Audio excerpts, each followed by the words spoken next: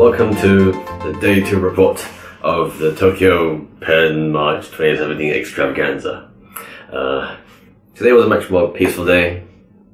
Woke up, had the hotel buffet, and I went back to the Marzan book fair, pen fair, to just hang around and meet up with a fellow Tokyo pen pal for coffee and like pen chatter. We also took a walk around Eurobox, checked out some of his goods. My friend is an avid vintage Conklin collector, and Fuji-san of Eurobox is very good at sourcing pens. He has a large, it's not actually collection because it's for sale. Chatted a bit.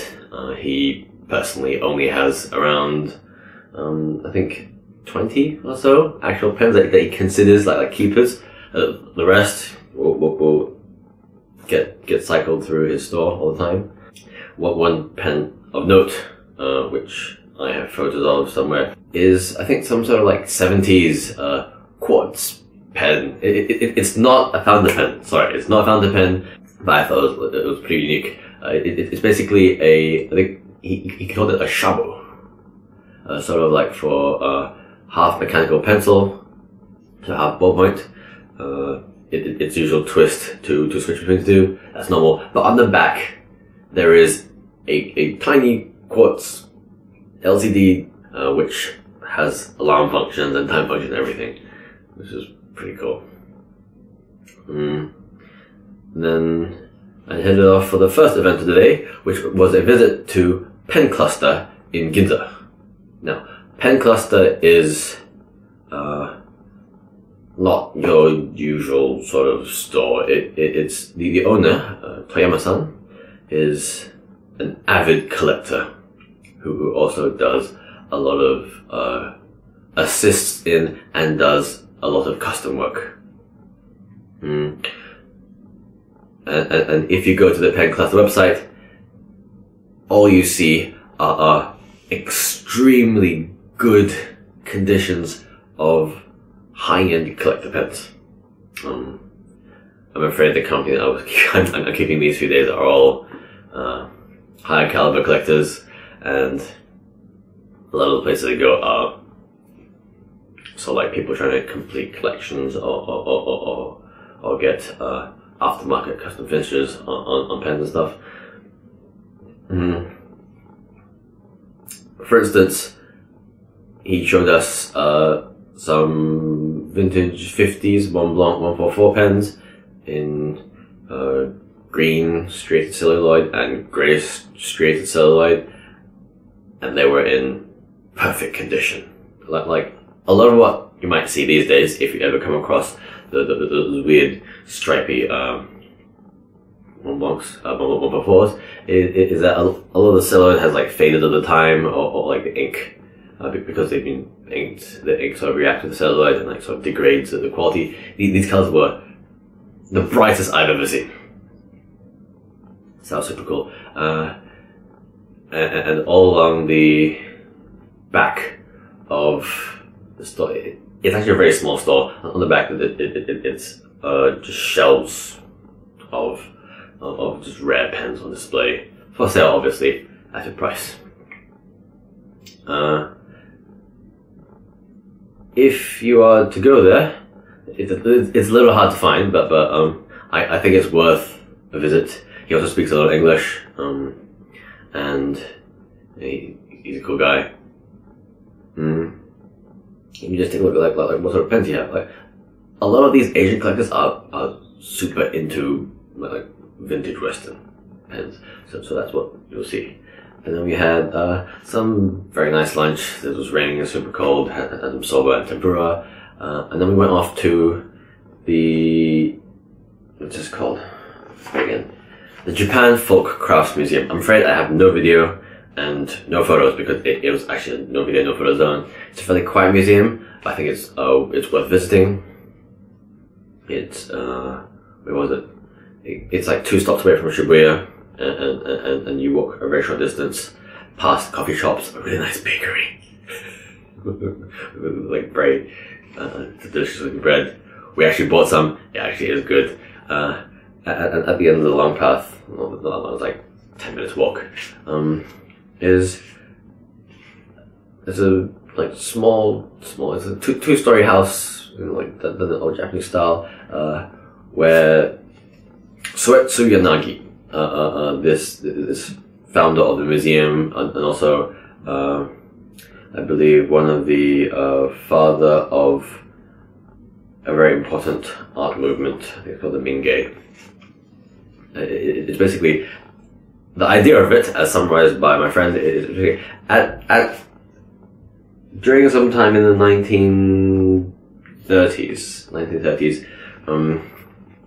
most people basically didn't care about the aesthetics of everyday items, and like they were only into art pieces. But this man basically saw the value of like designing and appreciating just everyday used objects. Like we're talking cups, pourry things. What are they called? It's been a long day, I can't remember what they're called. Jugs, thank you. Jugs, a little bit of artwork. It's not super high, but a lot of it is like like kimono prints and sort of like fabrics, pottery, a little bit of artwork. But it's a little, much of it is like wooden prints. It's fairly simple, but you go in, the sakura was blooming, and you take off your shoes, you wear the slippers, and you just shuffle around this old wooden mansion-y house place with lots of very, very simple everyday just items, but very beautifully decorated. Slightly minimalist, I suppose, as well. So that was super cool. And then we're into Shinjuku for Sekaido, which is sort of like my favorite place to visit because everything is a bit user grade, but it's all at a very good discount. What did I see this time? There were all the Sailor pens were there. I saw a small size 21K, like you have 14K, 21K, but occasionally you also see like a small size 21K music nib on like a Sailor. That was very weird. Ink is very cheap there. They have the new Platinum Cassis Angol, it's like classic Angol series there. Obviously they had the new Pilot Legrand series. But I was there just to buy some simple stationery, like souvenirs and rubber stamps. I found a cool like Fortune Cat set and the red thing. Domon? I forget. It's a red kind of guy with the big bush eyebrows. That's so cute. Also, there's a Kingdom Note. Today was the day they released the new vegetable series online. Not for actual sale in the store. I feel like going all the way there again, but yes, they have new vegetable series. I believe this is like spring, and it's pretty. I'm not sure if I get it. I was there to check out a few vintage Mont Blanc 146s. Nothing came out of it. It wasn't as soft as I'd hoped, so no luck there. And then for dinner, we went to Coco Curry, because Coco Curry is awesome, and they have the best curry, and cheap curry, and fast. And I really recommend the karage, which is like the deep fried chicken, and with spinach. Unfortunately, I am a wimp, and I can only stand up to level 3 spicy curry, but it was still very good. And even though it's like 3 to 10 degrees centigrade outside, no matter what the temperature, the restaurant is still going to serve you iced water. That was wacky, but whatever. So there you go.